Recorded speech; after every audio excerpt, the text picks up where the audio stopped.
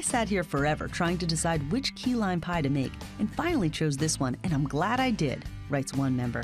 It's so creamy and has the perfect amount of lime, and it held together perfectly.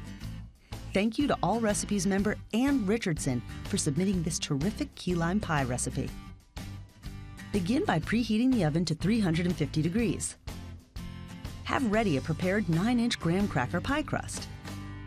Next, finely grate the zest of 2 medium limes. You'll need 1 tablespoon of lime zest for this recipe. Be sure to grate only the green outside of the limes, as the underneath white pith has a bitter taste. Open 2 14-ounce cans of sweetened condensed milk and measure out 3 cups. Using a rubber spatula, scrape the sweetened condensed milk into a large bowl.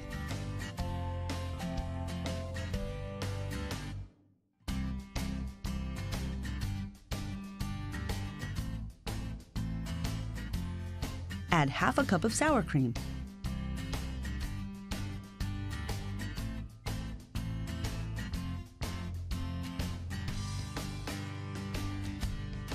One tablespoon of lime zest.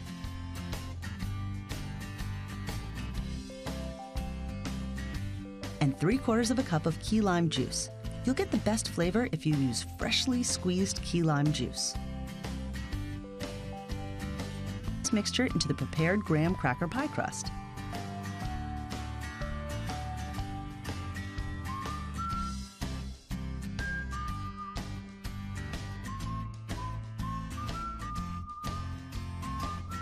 Place the pie onto a baking sheet for easier handling and bake it for 8 minutes or until the filling jiggles only slightly and tiny pinhole bubbles burst on the surface of the pie. Be careful not to let the filling brown. Set the pie on a wire rack and let it cool to room temperature, then chill it in the refrigerator thoroughly. When you're ready to serve the pie, garnish the top with whipped cream.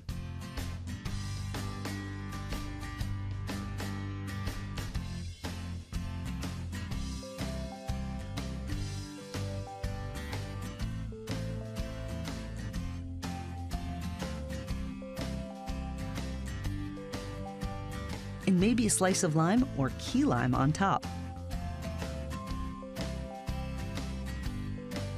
Garnish with a little more zest.